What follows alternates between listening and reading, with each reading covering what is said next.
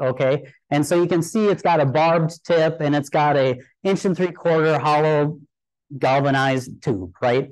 And so what we do is that barbed tip, we put a collet on there, and it's like your air nailer that you'd use for wood construction, right? We just put a pneumatic compressor on it, jack up the pressure, and shoot it in the ground. But the collet at the tip actually pulls the bar in tension, whereas your air nailer has a little rod that pushes your nail into the wood in compression, right? So since the bar is in tension, we don't have to worry about it buckling, and we can do a lot of things with that. So we'll just move on here. Here's a picture of what this device looks like. You can see the exhaust from the compressed air coming out of there. And what happened is that this equipment was used by the British in World War II to launch nerve gas at the Germans. And sometime in the 90s, the founders of our company found this laying in a warehouse somewhere and said, hey, you know, we could treat this like a wood nailer, and could we launch soil nails into the ground? And so they took and they did that. And when that bar goes in the ground, it creates a friction bond with the soil, right? So unlike a traditional soil nail where you've got grout and soil bond, this is just a frictional bond between the soil. And the advantage to that is that you get immediate stabilization. The disadvantage is it's not very strong, but we can launch a lot of these very fast. So if you have a situation where it's sliding, it's kind of creeping, or we'll show you this next one. Could you play the video here, Chris? There's a video of it launching. So there you can see it going. It's like 200 miles. It shoots it in the ground. But like this excavator here, if you're walking onto a spot that's unstable, you can start launching it in underneath you and build up stability as you progress from, in that case, from away from us towards us, right? And so it's kind of neat that way. We can put holes in the front of it and use it for drainage and whatnot.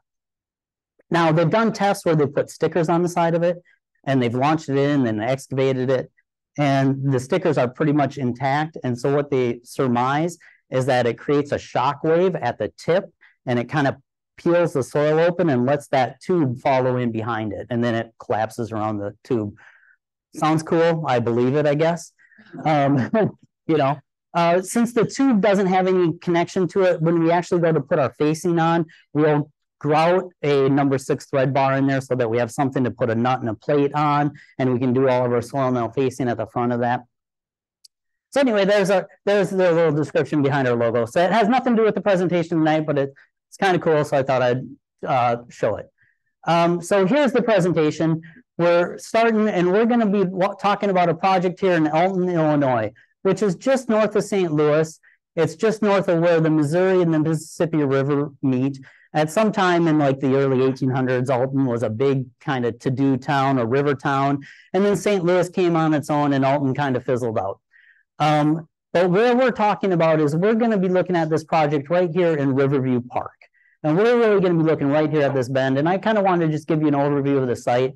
In this next picture, we're going to be kind of sitting right here, and we're going to be looking at the house here. So here it is. We're right here. You can see there's a barricade up. This was that house at the end of the point. We're looking out on the Mississippi River. It's kind of a pretty view. Down here at the bottom is Abbott Machine Company, right? And if you're one of these houses at the top here, you don't see the machine company, you just see the pretty view, right? And since we're looking west, it gets a lot of wind coming up this slope. We tried to fly some drones, and we had about a 50% success rate because the winds just come up so bad. You can be at the back of the road here off to our right, and it's calm, but as soon as you get out here, it's a lot of wind. So here we are looking back on the site. In the last picture, we were right about here. There was that house at the corner. Here's the Abbott machine. What you can see here is this limestone cliff coming around. And you can see the landslide. The limestone cliff back here at the landslide and around the whole area, you can see drill marks. So this was excavated limestone. That's probably why how they created the area for Abbott Machine Company here. And downtown Alton is over here. What's interesting about the geology of the site, or the topography, I guess I want to say, is if you look at this house here, it's probably about 60 feet lower than the corner here. And behind these houses where all these trees are, there's like a bowl about 50 feet deep. This house has a deck on it that the columns are at least 25 feet tall, right? So it drops really fast. And as it goes down here, it drops down here towards the downtown area pretty quick too. So we're at like a little berm here at this area. As we go to the left, elevation stays about kind of the same. So as a general overview of the site, okay, so we'll start with the timeline of the project. In 2019, there was heavy rains, and in July, they noticed cracks. And so we'll start looking at the initial cracking. And what I want you to see in this first picture is I want you to see this little bit of cracking right here and a little bit of cracking here in the sidewalk. I mean, obviously, you can see this crack's been patched and that crack's been patched in the past. 3 weeks later, I feel like I'm a little too far away. 3 weeks later, you can see the sidewalk crack here is opened, and you can see this crack here is opened, right? And we're going to go and we're going to look at these same pictures just from a different angle. Here's that sidewalk crack. And then again, 3 weeks later, you can kind of see it's starting to move, right? So we know something's happening. Now, we'll take a moment here to do a safety moment here, right? So we've got this 100-year-old concrete wall with a pretty bad railing. So, and you're on the other side of the tension crack, maybe, I mean, I've done things like this, right? Who cares, right? But so if you've been watching any TV this fall, you know, I'm about 12 slides in here. This is about the time where we need to get the audience reaction, right? And so let's see what our fan says. Uh-oh, trouble, right? And so Taylor's worried, right? And if, I know. So if Taylor's worried, the city's worried, right? So the city closes the road, right? And so here we are 1 more week after the last picture, and you can see they've closed the road, and you see those cracks are growing. Here's that one that we looked in the concrete. Now, there's a few things that I want to show you in this picture. Right here, I want you to look at that joint right there. You see the exposed joint. We're going to talk about that a couple times. When the failure happens, that panel remains and it cantilevers over the void. Right here, you can see this old black wall. That's old wall. This is less old wall. And right here is where the failure happens, right? So we'll give you kind of a overview of what goes away. I think this barrier ends up down in the hole, and a few of these end up down in the hole. So just to orient where you're doing. So we had closed the roads last week, and so what do you do next? You drill some borings, right? And so we'll take a picture of the borings, and so we got boring 1 and boring 3 here. Just to give you an orientation, boring 3 eventually gets an inclinometer in it, right? So that's kind of why I wanted to show you this picture. You can see there's a little barricade there. They've closed off the road, but they haven't closed off access to the public, right? And here is that spot where the old meets the older wall, right? So you can kind of get a view for what it is. It's a beautiful park. There's like a little, you can see it extends out to the right. So if you're out here on the park, you get a view up the river and down the river. And on a sunny, non-windy day, it's a beautiful place to hang out. So the times that I was there, there was quite a few people in the park for just being a residential park with not much going on. Anyway, we'll talk about boring 3 inclinometer a little bit later. So this is our final cross section, and I just thought I'd throw that up. You can see the line here that shows the failure slope to it. You can see all the soil properties, and if you want to look at that, go ahead.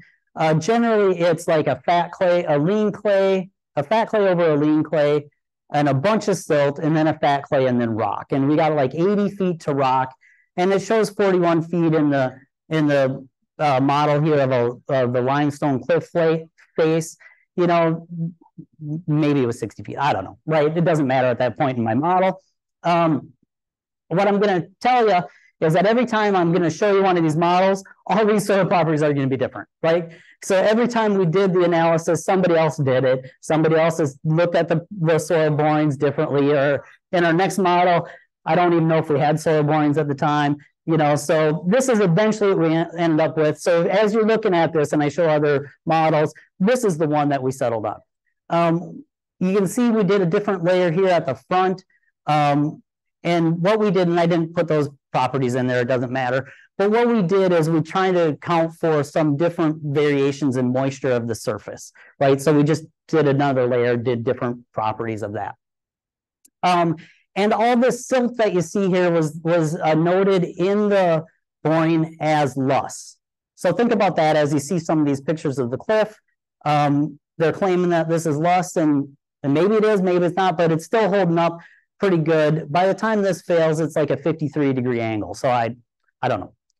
It is what it is. But so there you go. So that was drilling the SPTs.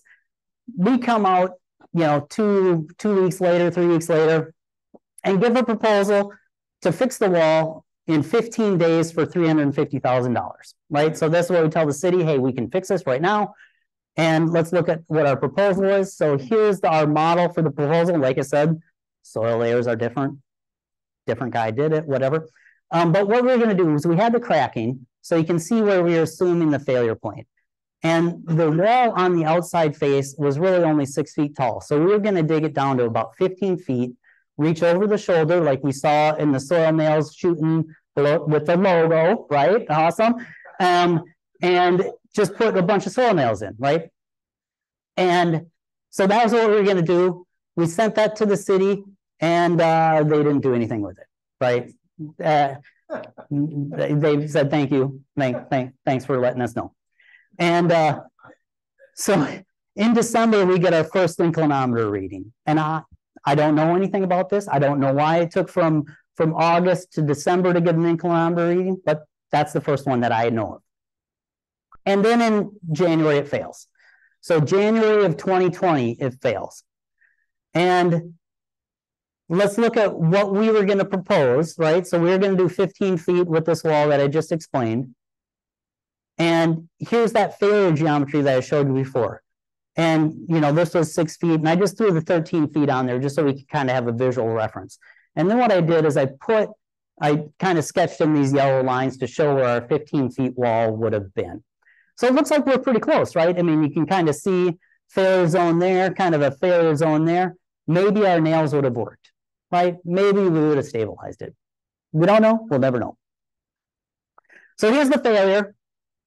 And this looks like it's a month or so afterwards. You can still see snow on the ground. I mean, it is St. Louis, so it's not very cold, right? But some things to look at. I'm sure the first thing you see is this manhole, right? That looks very suspect, right? We talked to the city about this, and apparently in the 80s and 90s, they took surface water and dumped it over the edge. And they said in the 90s, they shut that off. Okay, now I'm going to show you a few pictures when we're done, and we're going to see some seepage in this corner. I don't know.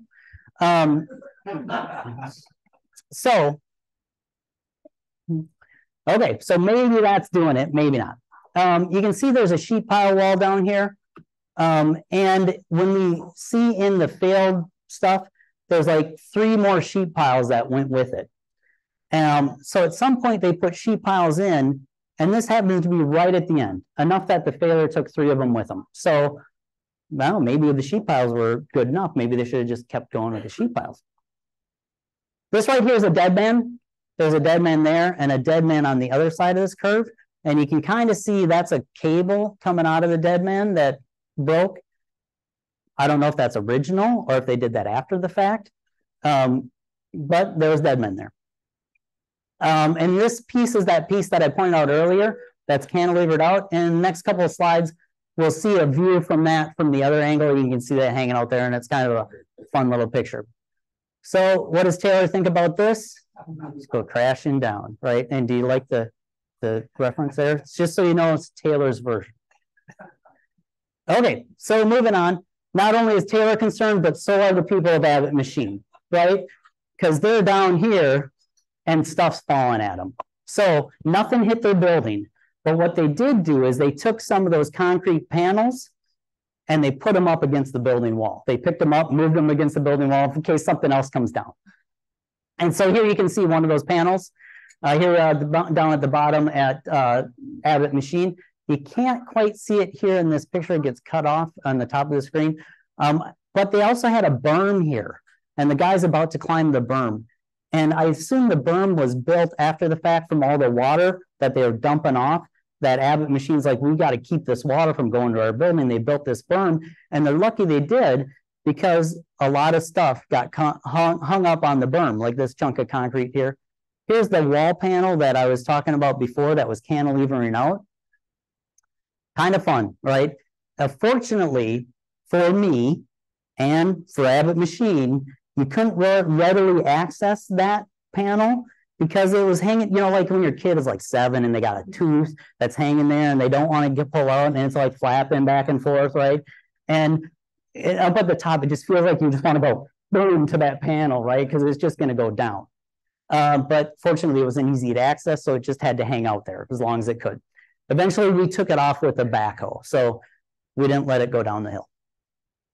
You can see the cantilever of the road. You can see a little bit of the dead man there, and it gives a view of the vertical cliff of the limestone. Okay, moving on. So what do we do next? Next, we fly our drones. Like I said, you wait until the wind's down enough that we can fly our drones. And the drones provide our geometry because they've got LiDAR imaging. So that failure plane that I showed before was from our drones. We can cut a section in where we want, take the data, import it into our stability model, and just run as many stability models as we want.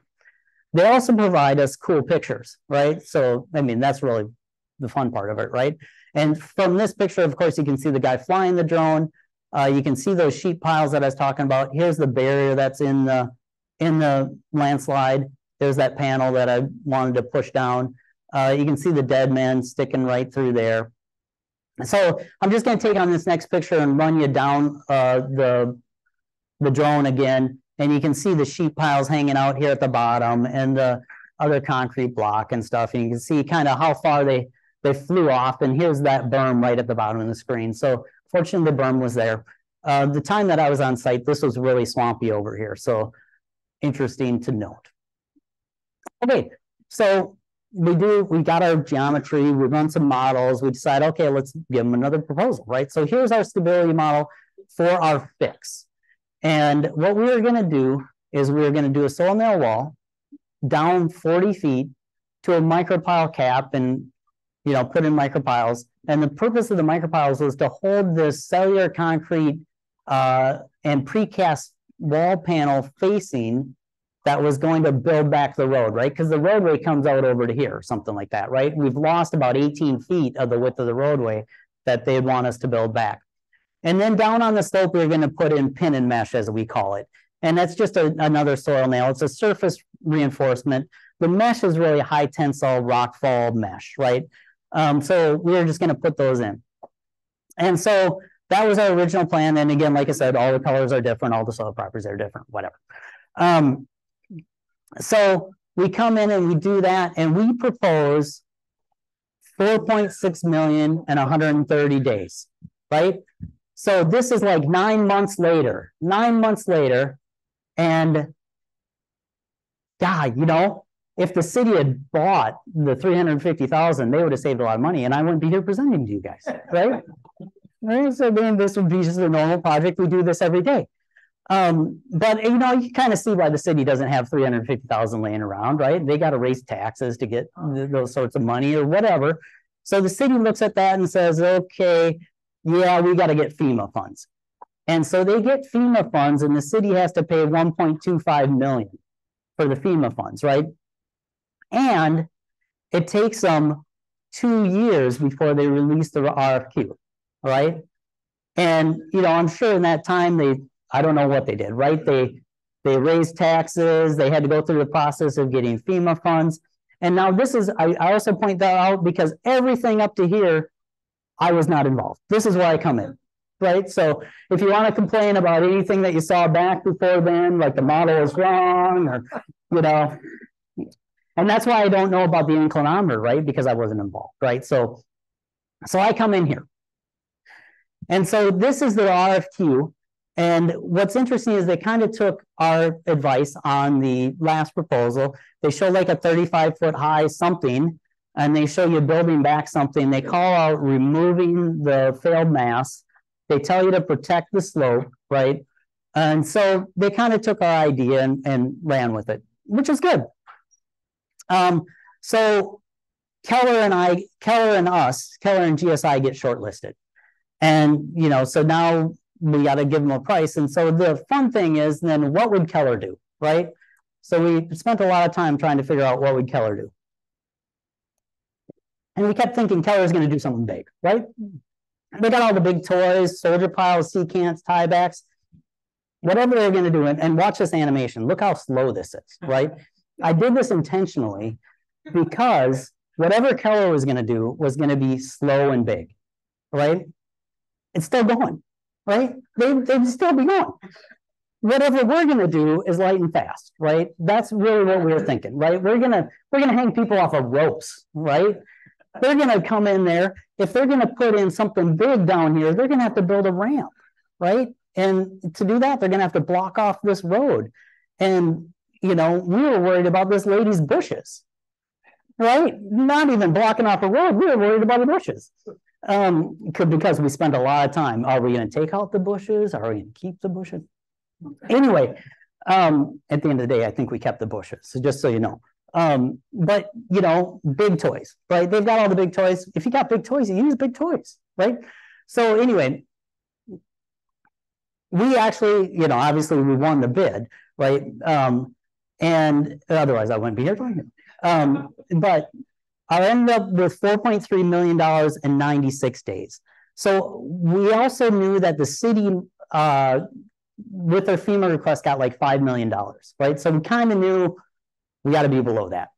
And fortunately, we were starting from 4.6 million. So how did we save $300,000 in 34 days, right? That's the question. And I'm going to take full credit for that. Because I'm here talking and nobody can argue with me. So what we did is we looked at that old model where we had the cellular concrete, right? And the reason we were looking at cellular concrete is because it's lightweight. And we didn't want to put a lot of surcharge on there, but we had a micropile system and a micropile cap.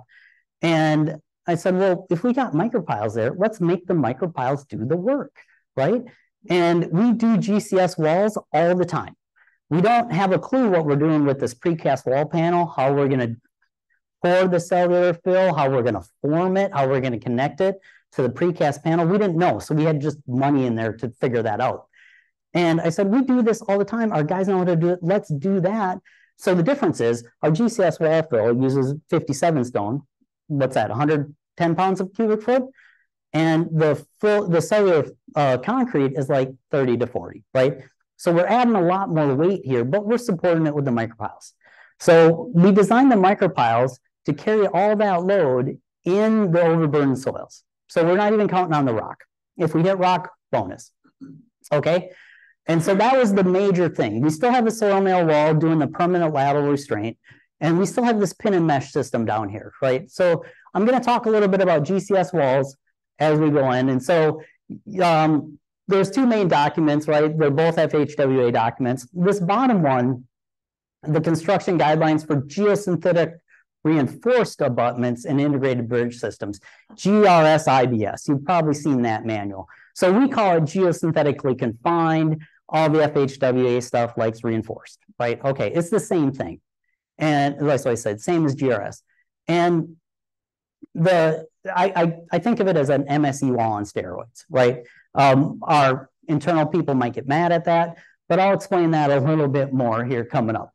But you can see what it is we, with a GRS or GCS, the minimum spacing of your grid is 12 inches. And most of the time what we're doing is 7 5/8 because we're using a regular CMU block, which is 7 5/8 inches tall. And that narrow spacing of your grid and reuse fabric prevents your soil from dilating and doesn't allow it to go into lateral loads, right? So where an MSE wall, you've got internal stability failures that you've got to look at, like slippage of the block, load at the facing kind of thing. In a GRS wall, you don't have those because your grid's too tight to allow it to really happen. And this picture here is one from some research they did where they did a negative batter on a GRS wall. And you can see there that they must have built this with a form. I don't know much about it, but you can see them obviously dumping on all the load on the negative batter there. You can see how from a scale how big that is. I wanted to point that out because Barrett and Ruckman are the founders of GSI. They're the guys that took that gas launcher, turned it into a soil nail launcher, and started GSI, which started as Soil Nail Launcher Company. But so they were pretty heavily involved in the development of the GCS or GRS walls. And I'm going to go on and talk about the facing. Here's another one that they did with a negative batter for a bridge in Colorado. But the question that we get most of the time, and I got this question on this job, is how does the block not slide out? And so I just wanted to highlight this. Other facing elements are possible because the facing is not considered a structural component. Its contribution to the strength is not accounted for in internal stability design. The primary purpose for it is a form for compaction, serve as a facade, protect against loss of the granular fill from weathering. It's not considered a structural element. Then it's up to the user to decide what they want to do with it, right? And so most of the time they say like we do use a CMU block, or we use segmental retaining wall blocks, right? You can use the same thing. It's just that you're putting that grid in really tight. It gives you that conglomerate mass, right? Okay, so back to our cool picture of the drone, right? Just to kind of give you a before picture, and now we're going to give you an after picture. So this is the final design. This is what we finally built. I want to give you kind of this idea so you can look at it as we go through the pieces, right? So obviously what you see right here is the concrete from the micropile cap. Here's that seepage that I was talking about, which is directly right below that manhole. We got some soil nail wall exposed on both the left and the right. Here you can see the concrete masonry units. You can see the top surface is just that 57 stone. The city was going to come in under a different contract to repave the road, put in a moment slab, put in a wall and a fence there. So that's why this is still all barricaded. Obviously, it's nice to keep the public out of there. What you see on the bottom on the left is that pin and mesh system. And you've noticed that there's like a dimple at each one of these spots. That's what you want to do, is you want to create a dimple so that you can shove that nail head, that spike plate that they call it. You can see it's like a diamond shape, and it's got a few little tongs on it to grab the mesh. You want to shove that back into the ground like we're showing so that it kind of pre-deforms the shape, right? Because it's just a tension element, and so it's got to deform to get into tension. So you want to create that pre-deformation.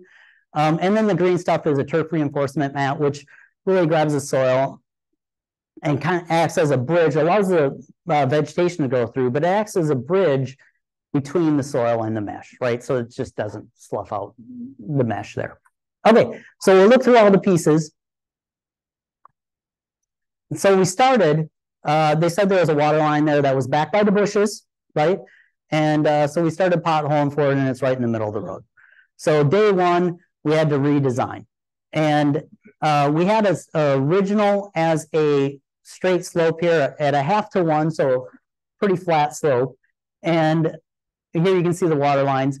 And so since we had gotten a long reach excavator, the width of the tracks were wider than what we had anticipated. So the guy's like, well, if you could go vertical for the top 5 feet, we can fit our machine in here without having to go onto the bushes.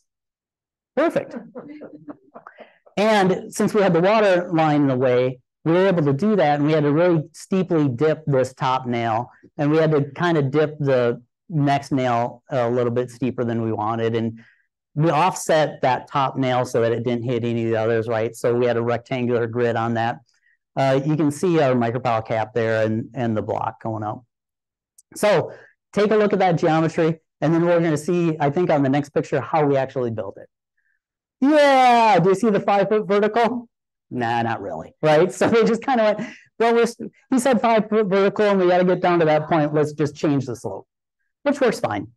But here you can see our long reach excavator, and you can see kind of how close we are to the edge of the construction, right?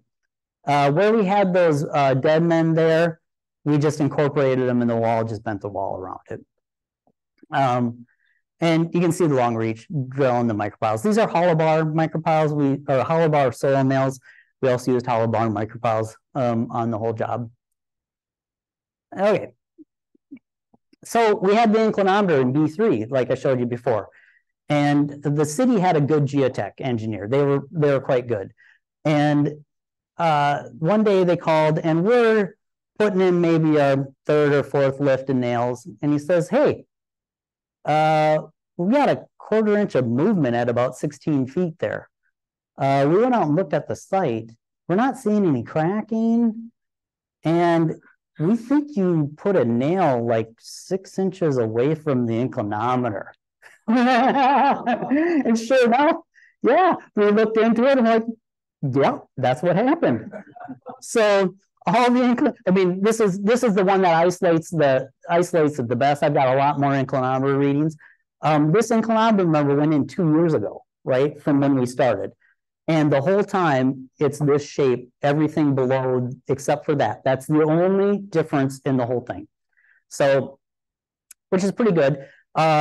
Getting back to the design overall, we're trying to, the city's like, well, can you get a 1.5 factor of safety? And we're like, no, we can get you a 1.3, but we really think it's more of a, not a deep-seated failure. Deep-seated failures, we're not changing that. I mean, we're not that, we're not impacting that. So they agreed to that too.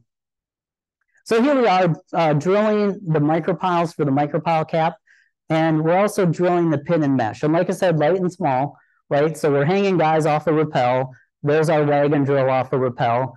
And you can see this guy is Drumaring back up the slope, right? And like I said, it's like a 53-degree slope. And these guys are pretty fit.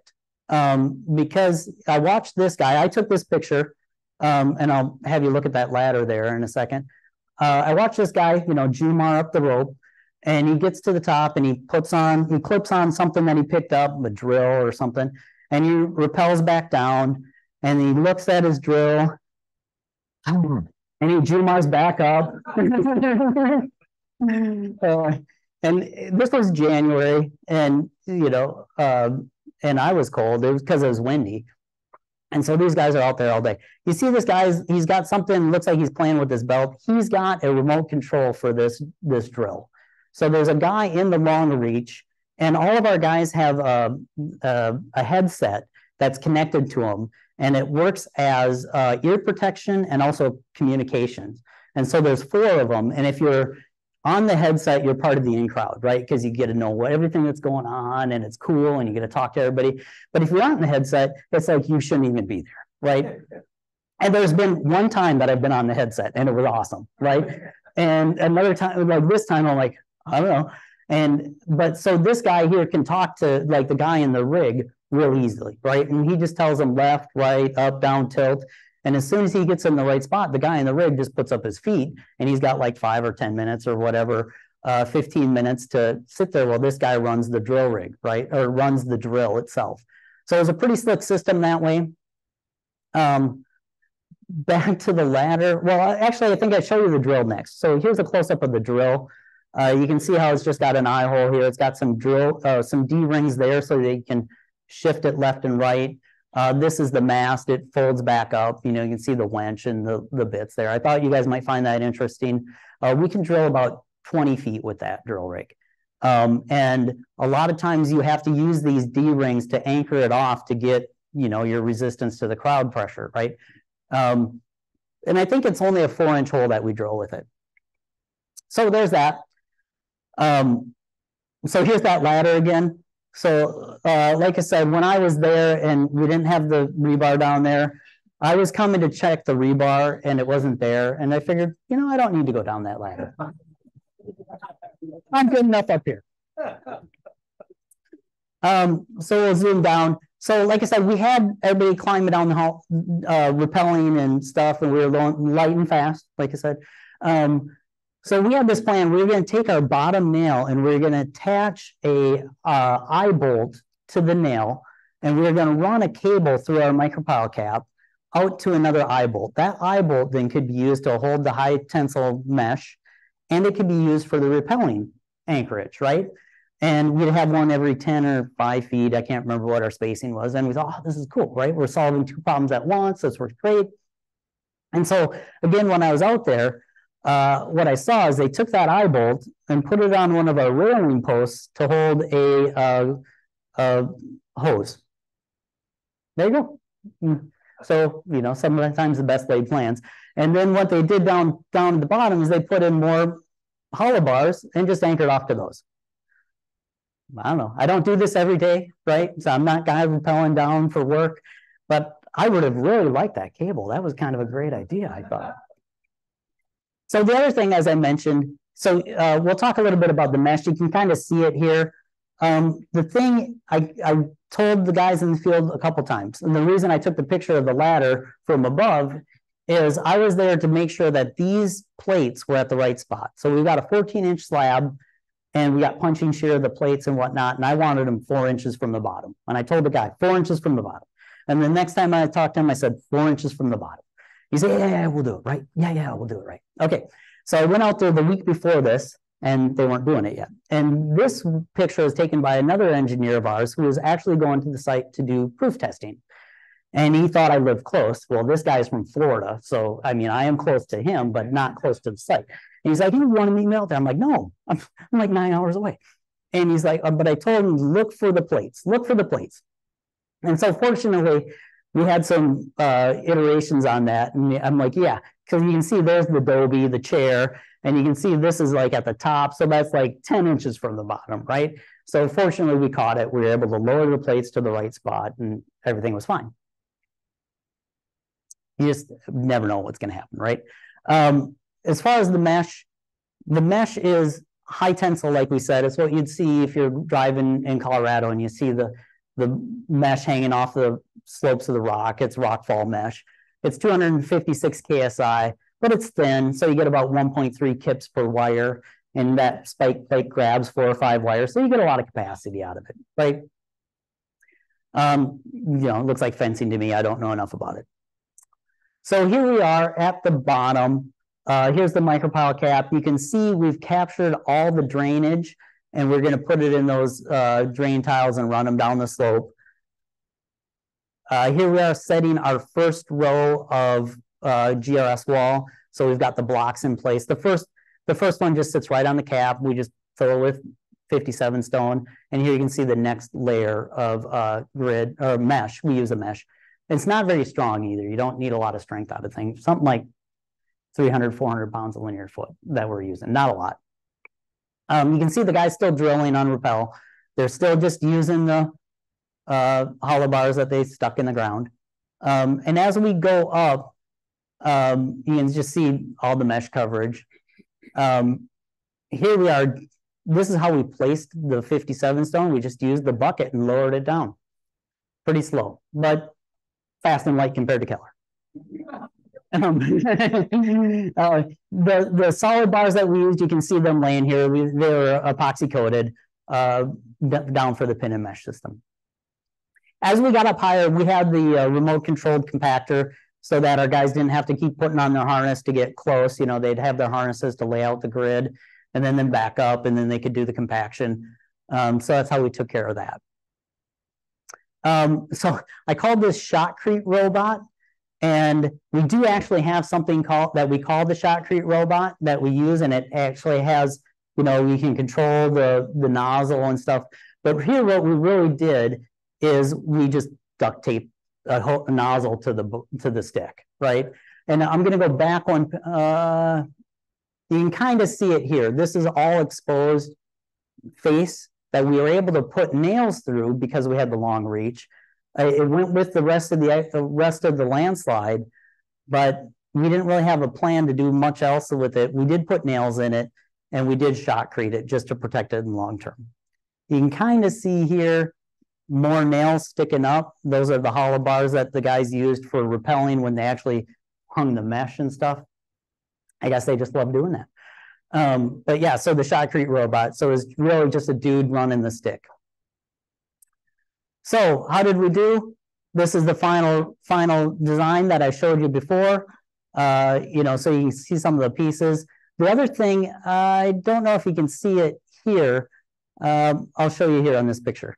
Is at the edges here, we actually bring the shotcrete over onto the GRS wall facing, just to give it a barrier for erosion so it doesn't erode right at that contact.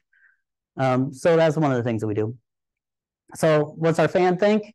All the pieces fell right into place. I don't think she's been that happy ever before, except for today, which is her birthday. Right? She's got 2 reasons to be happy today. And of course, one more bad thing, the wall's not our problem anymore, right? Either. Okay, so that's all I got. Oh, I do have some plugs here. So Kyle gave the plug for the Geotech conference. Obviously, submit to that. Also, if you want, the S3 conference is in Denver this year. We were in Boston last year. In Boston last year, we had 4 Minnesota people present. Well, actually, it's 2 teams. It was Nate Iverson and Chuck Hubbard, and then Augusto Lucarelli and Brent Tiro. Thank you. And both presentations were awesome, right? And the beautiful part about it is all you got to do is submit a 300-word abstract. Tell us why your project's cool, why we should listen to it. And you don't have to write a paper. Just show up and give us a 20-minute presentation, right? But if you want to write a paper, the DFI magazine is doing a special issue on excavations and slopes. The issue's like the June issue, but the paper's due in April. Get a hold of me if you want to write a paper about a project, and maybe we can get you as one of the ones doing the DFI magazine. So that's it. That's all I got. Thank you. Any questions?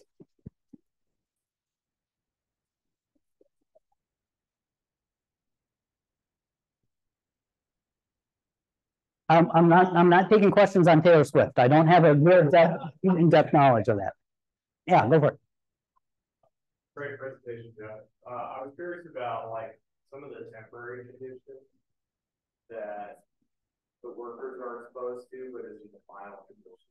What is GSI typically doing to study those temporary conditions? Yeah. So, for example, like as the soil nail goes down, you do the interim steps, right? For each soil nail lift. In this case, the question that is the best one for you to ask is, what about that bench, right? When we were drilling the micropiles, we had the soil nail wall there, and we had the bench in place. And other than just looking at it and saying, we came back this far from the failure plane and we've unloaded those soils, we didn't do any other analysis at that step. Maybe we should have, but that's a good question, right? So right now I'm working on a project where we do have a lot of temporary condition cases that we are going through, and it's kind of a pain, right? I mean, you got to do it, but it's not just the individual stages of the soil nail. It's like we're gonna build here so that we can get our equipment down, and then how much can we load this? It's typical that you're just trying to be like a doctor. No. Generally, what's fun is a lot of times we don't have soil information. A lot of our bread and butter work is sloughs at the side of a road or something like that. And we'll come out, and the other thing we do is we do a lot of emergency repairs. And in that situation, we'll come out, we'll do a back analysis, get our soil properties from that, and then design it going forward. This one, we had good soil information. Generally, we're in that 1.3 to 1.5 range, one of those two, for factors of safety. Of course, our back analysis, we're looking at a factor of safety of 1, right, or close to it, right? So the one that I'm banging my head against right now is in California, seismic 1.1 for seismic stability, which is a local city ordinance where the rest of California just does 1.0 for seismic stability. This town that I'm in does 1.1, and I'm impressed by the difference between 1.0 and 1.1. It's that 1.1 is a big difference. And then 1.5 for static stability, which by the time you figure out 1.1 on seismic, the static just comes along for the ride. It was just, I'm banging my head on that. It's just that 10% more is quite a bit. It's impressive. Yeah. Just a comment. Seems to me that initial bid of 300,000 K, it's probably fortunate maybe that the city rejected that for GSI. Well, for us, definitely, right? Yeah. Right? I mean, we do projects like that all the time, right? That are just small and when we love it, right? In and out and done, right? Maybe the lesson learned is always make those nails a lot longer. Yeah, I don't know. Sweet talk them into finding some money or something. I don't know. But yeah, I mean, like I said, it's a city. They're slow and not easy to move that fast. But anyway. Yeah, was there an evaluation done on the rest of the bluff around this slope? Why it's right where it's still? No. Yes. Right? Do you like that? Because if you go over this way, you know, it doesn't look so good. And you go over this way and it gets steeper. So, yeah, no. Were any other cracks seen in the road, or was it just that? The road looks really quite good. And also, you don't really quite see it here, but the road dips down a little bit. It loses some elevation. Not a lot, but some, you know. I think the water, you know, had to have been a big deal, right? And also the road coming back here, the high point of that road is right about here. So it could get surface water coming this way on it, right? Yeah, right. I think they were 38 or 40 feet, something like that. I think it shows 38 for the lower ones. Yeah, I think they're all maybe 38 feet. So we like to do the 38 feet because then it gives us two feet for the connection at the front, right? It's kind of silly, but because they're 10-foot sticks. So why only 8 feet on the tackle mesh for the slope superficial? Oh, 8 feet. So actually, good question. We did the top 2 nails as 20 feet, and then the rest of them is 8 feet. Why? We looked at surface stability through there, and that's kind of what we came up with, right? Obviously, the 20 feet, as I said, is the limit we could do with the rig. The 8 feet showed the stability, but it was kind of one of those deals like, well, we know surface water, even though we've got all the drainage there, we know surface water like rain is going to hit this and come and hit and land on this slope, right? So we just kind of wanted longer nails for these top 2 rows just because we had no good reason for it, right?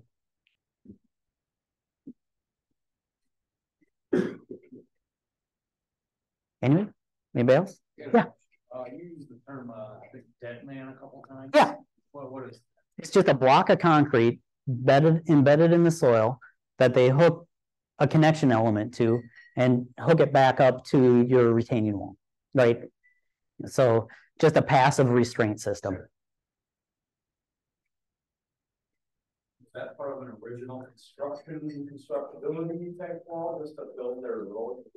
I don't know. We couldn't figure it out. It looks like it was old enough that the cable on the dead man had corroded. So it could have been, who knows how old, right? With salts and whatnot going through there. I kind of think it was original because that wall didn't look any newer and it had to have been connecting to the wall.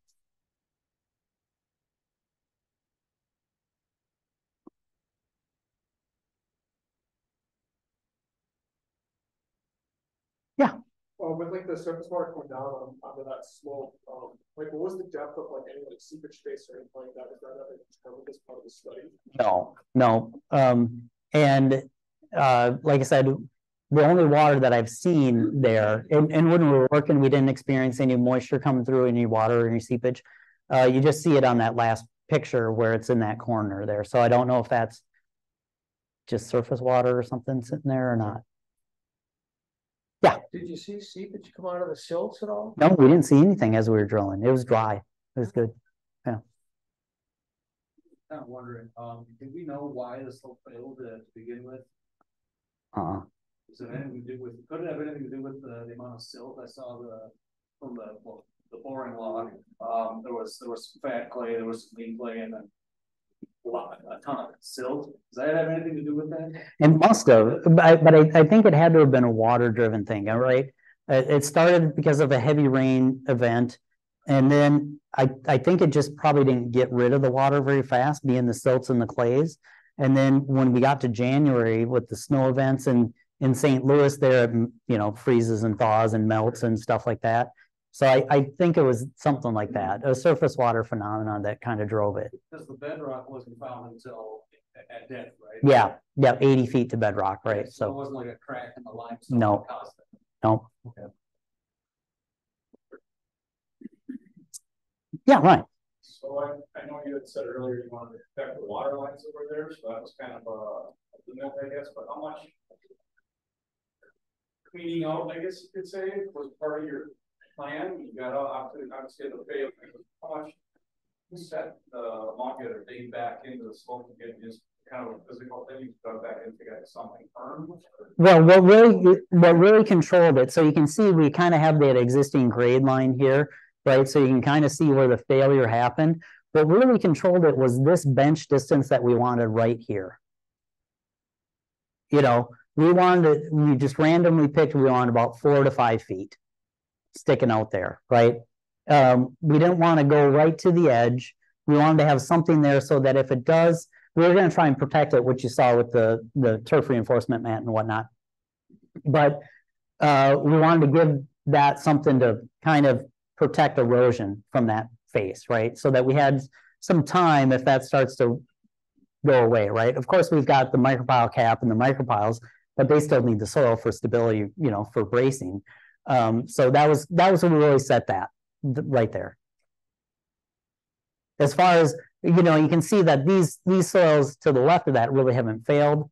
Part of the thing too is development length of that GRS wall. It's not very long, right? But we didn't want to go very narrow here, right? I mean, could we have taken off a row of micropiles? Maybe, you know, maybe. We did use the micropiles in some of the global stability, right? So that's why you can see they're battered here. We battered them at 10 degrees. Does it help? Maybe a little bit. We did use it in the stability model. It doesn't help much for the overall global stability. Not as much as the nails do, right? You're getting more bang for your buck out of the nails than you are out of the micropiles. But we did include all that in there.